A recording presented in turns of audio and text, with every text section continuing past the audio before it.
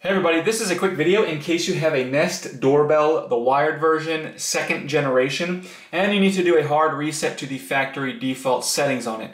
Now you're going to want to do this for one of two reasons. The first one is troubleshooting. And if you're having any issues with this doorbell not connecting to Wi-Fi or not syncing or pairing with your device or the app, a hard reset can fix a lot of these issues.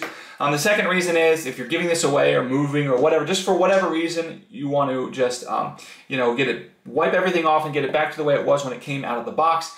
So you can set it up new. We can go ahead and do that really simply. All we need to do is locate this reset hole on the back of the device up here, and we're just going to come in with like a paper clip or a thumbtack or something like that, and we just need to press and hold that button and just keep holding it, and after about 10 seconds the status light on it will blink yellow 4 times and you'll hear a countdown tone, and then just keep holding a couple seconds after that. The status light will be a steady solid yellow, and the doorbell will start its reset and you'll hear a confirmation tone of that. From there you can just go ahead and release the button and the doorbell will restore to its factory default settings. And so if you now go to the app, this doorbell will appear as offline because basically it no longer exists. So you can just remove that doorbell from your app. Just click on the settings, remove device, and then you can just go ahead and set this doorbell up as a brand new doorbell.